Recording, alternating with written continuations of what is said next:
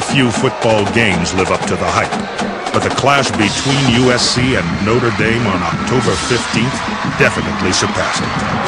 Offense, defense, special teams! Put a hat on a hat! It's personal! It's personal! It's personal! It's personal! We got to go!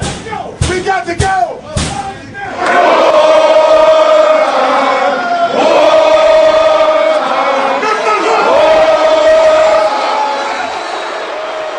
This was already the Trojans' fourth game on the road, and historic Notre Dame Stadium was jam-packed with over 80,000 fans. You try not to get in the hype of rivalries. You know, you try to let that be a fan, media kind of thing, but it's hard to, you know, especially with the tradition, and there's been so many great games in the past, and, you know, there's so much history in that stadium. You know, we were pulling up to the stadium, about at least 2,000 or 3,000 of their fans were out there. Everything just stopped. They all turned their focus to us and ran towards the bus and were making all types of chants at us, and they really fired us up. And I think it did give us a little extra motivation. Nobody does between us and what we're trying to do. Nobody's gonna stop us. Nobody's standing in the way. Nobody's standing in the way. We keep moving, baby. Early in the game, a determined Reggie Bush added to his Heisman highlight reel. Handoff, Bush up the middle, cuts out to the left side of the 30, and a 25, 20, 15, 10, 5. The Trojans have scored first.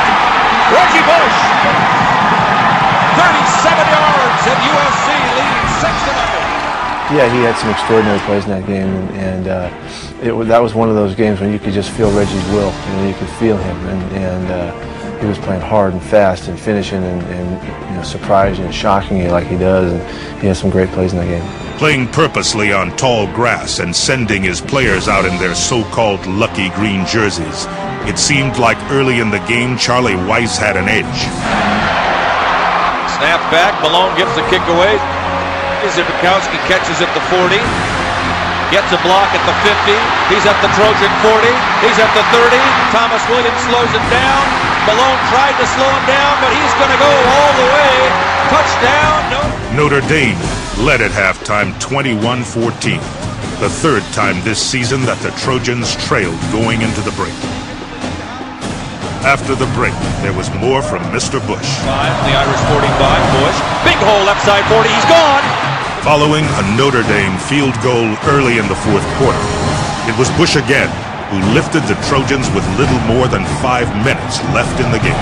Hand off to Bush, left side at the 10, outside at the 5, he's in the end zone! Touchdown, USC! The Trojans have reclaimed the lead with 5 minutes and 9 seconds remaining in the fourth quarter. Then quarterback Brady Quinn marched the Irish down the field. Running around the right side, he is down in the end zone. Touchdown, Notre Dame.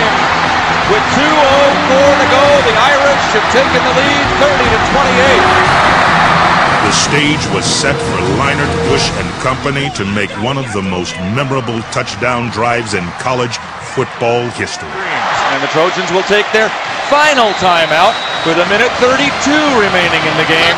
One last play, one last gasp to see if they can get a first down to keep this thing going. It seems impossible.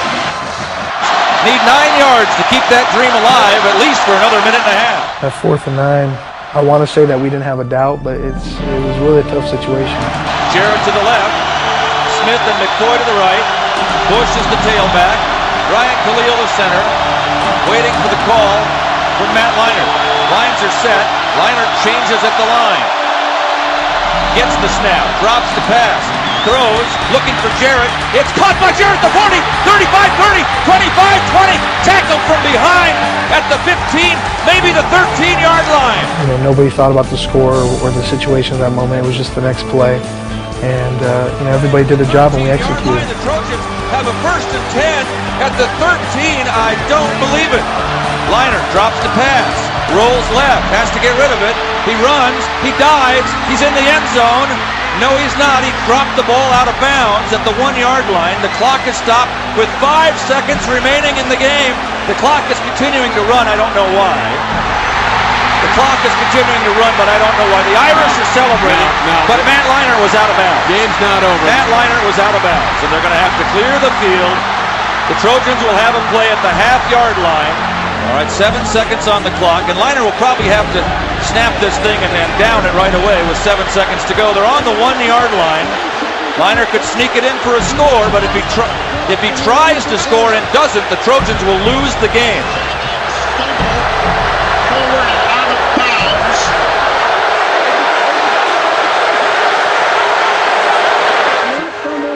Leinart will have to down this ball, spike it, or sneak it in for a touchdown. I say he spikes it that way, gives him another. We're at the 1-yard line. Chance to make the right call. Lines are set. Leinart sneaks towards the goal line. He's in the end zone. Touchdown, USC! With 3 seconds to go, the Trojans have scored. With 3 seconds left, he did not spike it. He went into the end zone. Matt Leinart has scored, and the Trojans will win the ball game.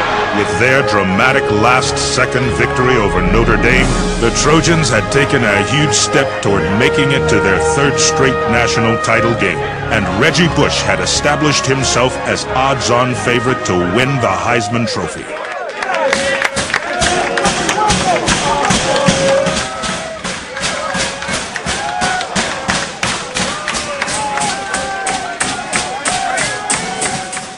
And I was just emotionally drained out of that game. I've never had so much energy just mentally be out there on the field, left out on the field after a game, and it was just, you just wanted to cry and hug all your teammates and tell everybody how much you loved them after a game like that. I wasn't quite thinking it just like this one. I wanted to make it great for this one. It wasn't or wasn't.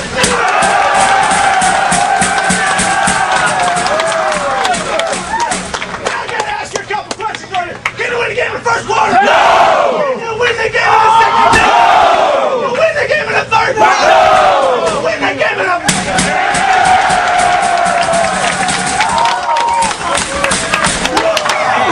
Hey, that's such a great job of hanging. There was so many opportunities for you to go somewhere else, and you wouldn't do it. You wouldn't do it. Hey, Matt Leinart and Dwayne Jarrett, one of the great hookups of all time.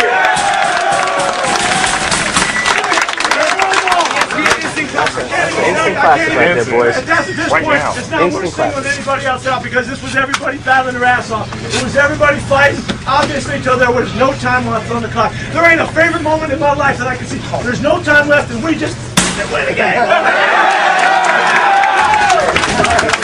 Hey, now, we got to sing those songs here today. We're going to leave South Bend. We got the freaking stadium. We did what we want to do for this day. Awesome stuff. Let's sing this song.